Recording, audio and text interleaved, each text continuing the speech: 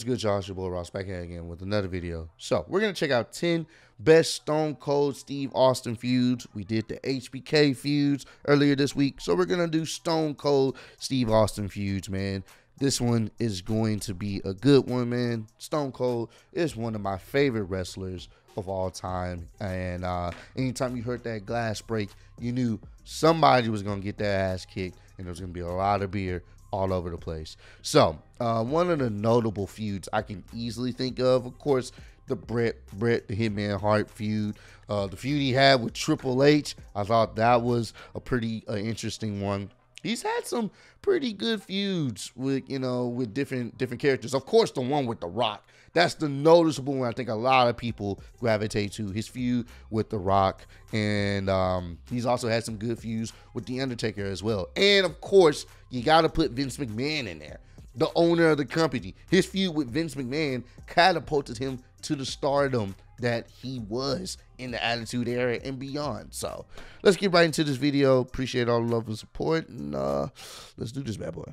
Stone Cold Steve Austin is one of the biggest stars in wrestling history. This is true. X-rated, unapologetic, Austin captured the zeitgeist of the 90s and became the focal point of the WWE during its hottest period ever, the Attitude Era. Yep. With his no F's given attitude and love of dropping whoever was near him with a Stone Cold Stunner, Austin made a bevy of enemies, from fellow wrestlers to company officials and even entire companies themselves. If the Texas Rattlesnake had a problem with you, you had better be prepared for a fight. Of the many great feuds the Bionic Redneck engaged in, some were, of course, better than others. And if you'd like to know which ones, then gimme a hell yeah! But more importantly, shut up and watch this video.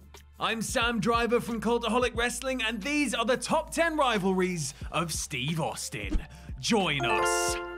Number 10, WWE and WCW. Long before he was Stone Cold, Austin was stunning Steve in WCW. Before Eric Bischoff fired him over the phone, that is. Incensed, Austin called his mate Paul Heyman, who allowed him to vent his spleen at WCW on ECW Hardcore TV, with Austin ripping everything from Bischoff to Mongo McMichael through WCW as an institution and all of the old codgers who wrestled for them. Austin, of course, had the last laugh, joining WWE and becoming the biggest star in history. This is true. But when the invasion happened in late 2001, Austin put aside his hatred of WCW and joined the Alliance, leading to a fight against a WWE that no longer appreciated him. This led to some of the best heel work of Austin's career, and finally, the WWE audience had a reason to actually boo him. As the face of the Alliance, Austin held the... It was one of those things where it was hard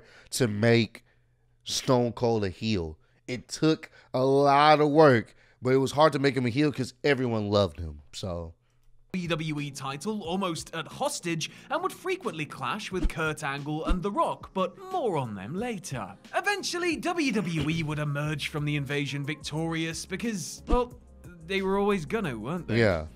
Number 9. It was set up that way. A big part of our mission is to create a space in which culture can be shared.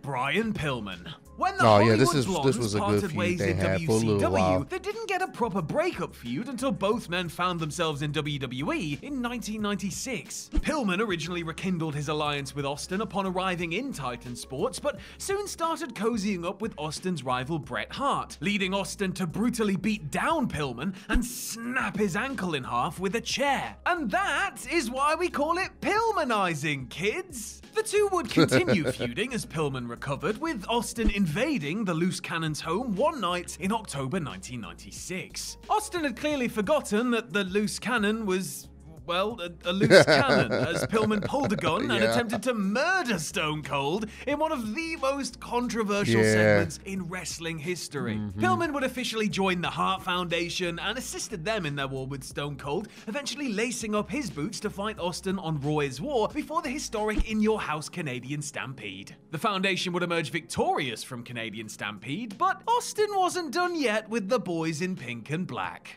Number 8. Owen Hart. After Canadian Stampede, Austin shifted his focus to... That's crazy. He was really feuding with the Hearts, man. That's oh man, that's crazy, yo. It shows back then, even like the storytelling with WWE, they knew how to increase the feud to the matches that you really wanted, which was Stone Cold versus Bret. Toward Owen Hart, with the two having clashed in the tag division earlier in the year. Owen got the decisive pin on Austin at Canadian Stampede, and that was enough to spur Austin on, with the Rattlesnake looking to end Owen's Intercontinental title run. The two signed off for a match at SummerSlam 97, but if Austin lost, he'd have to kiss Owen's ass. Unfortunately though, this match is actually remembered for Owen breaking Austin's neck, a mistake that nearly ended Austin's career.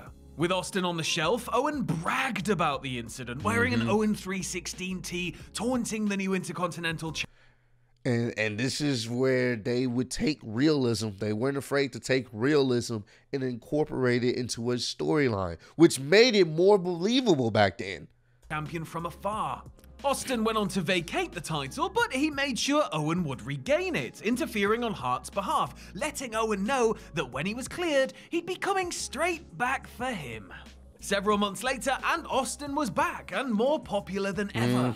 At Survivor Series, Stone Cold defeated Hart once more for the Intercontinental title, and the Bionic Redneck took off into the stratosphere. This was also when the Intercontinental Championship was the stepping stone for you to be the WWE champion.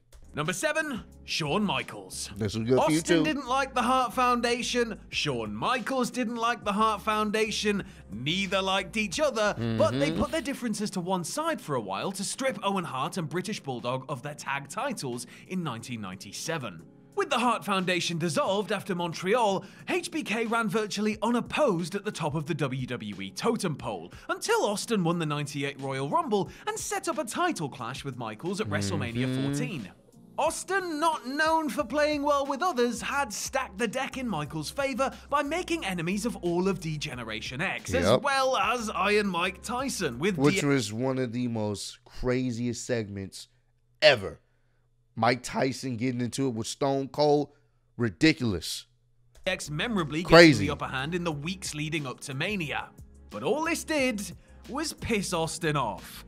He would overcome the odds to sink a stunner and take home the gold, whilst Michaels ate a jab from the baddest man on the planet and retired from the business. Could have been worse though. If HBK didn't do the job, then Undertaker was allegedly waiting by the curtain ready to turn him into Hamburg. We saw that in the previous video with them talking about HBK's greatest feuds. Yeah, he didn't want a job out to well, not job out, but he didn't want to drop the title to Stone Cold, and the Undertaker was like, "Yo, if you don't do it, you and me, we're gonna really have some issues. All right, we gonna throw down." Like, he was back then, Undertaker, and I think at any point, the Undertaker was always a locker room leader, bro. So you didn't want to cross him. Burger meat. And speaking of Big Mark, number 6, The Undertaker. Heading into SummerSlam 98, Taker and Austin were the two biggest babyfaces in WWE. But mind games from Taker, Kane, Paul Bearer, and seemingly everyone in between made Taker's intentions unclear. After a fantastic main event bout, Austin would leave SummerSlam with the gold still around his waist, but Taker would soon snap and become something close to satanic as he pursued Austin going into 1999. Taker would try and embalm Austin, normal, before Austin buried him alive. Again, completely normal, before summoning his Ministry of Darkness in a bid to take over the WWE with the help of a higher power. Normal behavior all around. After crucifying Austin. Definitely. I remember that segment. I was scared of the Undertaker at this point. I was a little kid. He's like, "Yo, he's crucifying people." Oh man, the Ministry of Darkness. I'm good, bro. Totally 100% normal. Taker would dethrone the Rattlesnake at Over the Edge 1999 before the higher power was revealed to disappointed jeers. Austin wouldn't take those insults lying down and took the title back on the June 28th Raw in one of the highest rated segments in WWE history. Damn. One last battle was slated for Fully Loaded, where Austin would again emerge victorious, leaving the corporate ministry in tatters. Number 5, Kurt Angle. During Austin's he had hiatus a nice after little feud Rikishi with hit Kurt him with a Angle, car too. for The Rock and the people, Kurt Angle rose I did it. I did it for The Rock. I did it for you. through the ranks of WWE, with his first reign as WWE champion coinciding with Austin's return. The two would circle each other and wear little cowboy hats, but wouldn't engage in a full-on feud until the invasion, after Austin hit Angle with a stunner to defect from Team WWE to the Alliance. Angle wanted Austin's And that's when you heard some of the best commentary from Jim Ross. Why? Oh no, I think that was when I know he turned heel against The Rock, but it was still some good commentary because boys, JR sold the shockness of it. Like, it was great, man. I miss it so dearly. WWE title, but Stone Cold was having none of it. Angle won the WCW title instead, but before he could face off with Austin, the Rattlesnake screwed Angle out of Big Goldie, then retained the WWE title at SummerSlam despite Angle winning by DQ. Kurt, however, would finally get his mitts on the title in front of a hometown Pittsburgh crowd at Unforgiven 2001. But just 2 weeks later, Austin would regain it, and the two would set their differences aside as Angle joined the Alliance. Yeah. But it was all a ruse because Angle would help The Rock topple Austin and kill the Alliance once and for all. Number 4, Triple H. By 1999, Triple H was ready for the big time. But Steve Austin refused to put him over at SummerSlam and dropped the WWE title to transitional champion Mankind instead. When Trips got the belt, I didn't know that. That's crazy. Wow. Came back for Austin, beat him at No Mercy, and eventually gave Rikishi 20 quid to hit him with a car. When Austin returned later, he was understandably fuming and proceeded to beat the absolute snot out of the game at Backlash 2000, allowing The Rock to regain the WWE title. Triple H... And it kind of makes sense back then because they cared about their characters' like value to the fans. So I could see Stone Cold being like, nah, I'm not going to let you put me over. Or I'm not going to put you over like that. We'll just have Mick Foley do it because Mick Foley can take that loss. You know what I'm saying? I'm not going to let you do it. I can see how it was back then because if you was over, that means you had the most screen time. If you wasn't really that over, you was going to be in the back and catering for the most part. That's just what it was back then. Vowed to end Austin once and for all and attempted to run him over once more, but Austin picked up Hunter's car with a forklift and dropped it on They were literally trying to commit murder to each other in these storylines. to its roof. It was clear that neither man would be satisfied until the other was decimated, so they signed up for the first ever 3 stages of Hell match at No Way Out 2001. Triple H squeaked out a win, then a few months later the two became BFFs and reigned as the 2-man power trip. And it just goes to show that real men are able to put vehicular assault behind them and move forward, folks.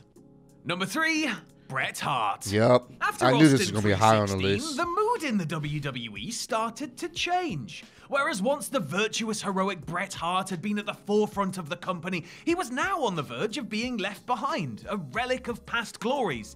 And he did not like that one bit.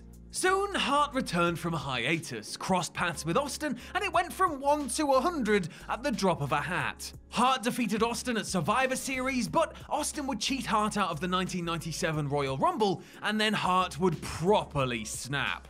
The two were on a collision course for WrestleMania 13, and a submission match which would change both men's destinies. With Austin weeping blood from his head, Hart locked in the sharpshooter and caused Stone Cold to pass out, achieving the rarest of the rare, a double turn. It doesn't usually happen, but when it does, you gotta be able to notice it and do the switch properly. Stone Cold was technically a heel going into this match.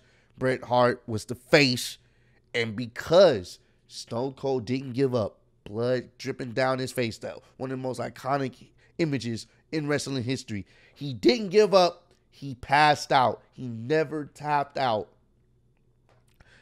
People started to cheer. People, I wouldn't say cheer, but they started to recognize, like, yo, this motherfucker didn't tap. This is somebody I want to cheer for. He didn't give up. And Bret Hart wasn't, he was starting to lose the steam and the overness, and it was starting to become more of an acceptable thing to cheer for Steve, because he went toe-to-toe with Bret, bleeding from his face, and didn't tap out. People like to see stuff like that. Someone that's gritty is gonna give it they all. You can beat them bloody and battered, and they're still gonna keep fighting. It was hard not to cheer for the guy. While the match stood as one of the greatest in WWE history. Hart would then reform the Hart Foundation to help him drive Austin out of WWE. Although the foundation would win the feud, Austin was now the man. Yeah. Number 2. Oh, I knew. The hottest brand of music and sports is back. I knew The Rock was going to be here.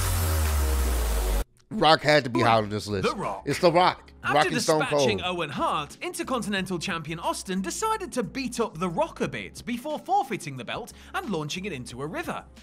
Of course. A year later, and The Rock was the corporate WWE champion, molded in Vince McMahon's image. Austin won the '98 Rumble and took on The Rock at WrestleMania 15, and despite corporate shenanigans, he toppled Rock and left with the gold. 2 years later, and the situation was the same. A face Rock was champion, and Royal Rumble winner Austin vowed that he needed to beat The Rock at WrestleMania X7. One of the best WrestleManias of all time. Of course, it was in my home city, Houston, Texas, back in the Astrodome. One of the best WrestleManias of all time. One of my favorites. Not even gonna lie to you. We never expected just how Austin would get the job done, Yeah. though, siding with Vince McMahon to bludgeon The Rock with a chair and beat him at Mania for a second time. Yep. Another 2 years later, and the two would clash at Mania for a third and final time, with both men wanting to prove who was the greatest superstar of all time. After 3 rock bottoms, Rock finally beat Stone He finally Cold at did it. Mania in what proved to be Steve Austin's final ever match. And number 1, Mr. McMahon. Knew it. It had to be Mr. McMahon. This is the feud that helped them beat WCW. This feud right here, Stone Cold versus the Boss. Many people could relate to this feud. This is why this worked. Because it related to the everyday working man and woman. You just sometimes wanted to stun your boss. This was that feud that catapulted WWE to the, just at the time WWF, but to the stratosphere. You couldn't, this was the most talked thing everyone talked about every week. McMahon. The feud that pretty much single-handedly won the Monday Night Wars Yep. and turned WWE into the hottest thing on the planet. Yep. The importance of Austin versus McMahon cannot be understated. Perfect. The two, quite frankly, hated one another. McMahon hated that Austin wasn't a tie-wearing corporate player the Fed could be proud of, and Austin hated that McMahon was a stuck-up, stuffed shirt trying to ruin his buzz. The two did everything in their power to destroy one another, with McMahon constantly stacking the deck against Austin, and Stone Cold planting everyone in his way with a Stone Cold Stunner. There were countless infamous... I have a package at the door. Hold on. Got a package from Nike. Been waiting on this package for a while, actually. It was supposed to be here yesterday. But we're not going to talk about that. Back into the video. moments between the two, the beer bath, Bang 316, McMahon in Austin's face, Austin in McMahon's face, and let's not forget the Corvette filled with cement, or the Zamboni, Yep. lots of vehicles and arrests basically. The two only fought in a handful of sanctioned singles matches, with Austin getting the win in a cage at St. Valentine's Day Massacre, and Vince winning Royal Rumble 1999. Despite moments of alliance, McMahon and Austin are destined to do battle until the end of time. Yeah, man, this was dope. I love this video, man. It just brings back memories, man. Stone Cold has some legendary feuds, legendary segments. He is the embodiment of the Attitude Era. He is the embodiment of one of the best eras in wrestling history. Stone Cold will forever be remembered when it comes to wrestling as the guy. You know what I'm saying? Like, when you think of wrestling, you think of Stone Cold. You know what I'm saying? You think of The Rock. You think of The Undertaker. You think of Kurt Angle. You think of these legendary people. You think of Triple H, HBK. You think of these legendary people because without them, we wouldn't have the wrestlers we have today. Simple as that, man. But comment down below. Let me know, what was your favorite feud that Stone Cold ever had For me, it's gonna be The Rock. That's one of my favorite feuds because they were both great on the mic. I mean, fantastic on the mic. You believe both of these guys. You believe what The Rock was saying. You believe what Stone Cold was saying. You believe both of them can win. You didn't know who you wanted to win. This was so dope. So The Rock has to be my favorite feud. My favorite feud is Stone Cold versus The Rock. Those matches, those back and forth promos were fantastic. But I would like to know y'all favorite feud from Stone Cold, who he ever feuded with. Appreciate all the love and support. Road to 60K. Appreciate y'all kicking with me. See y'all on the next one. Peace.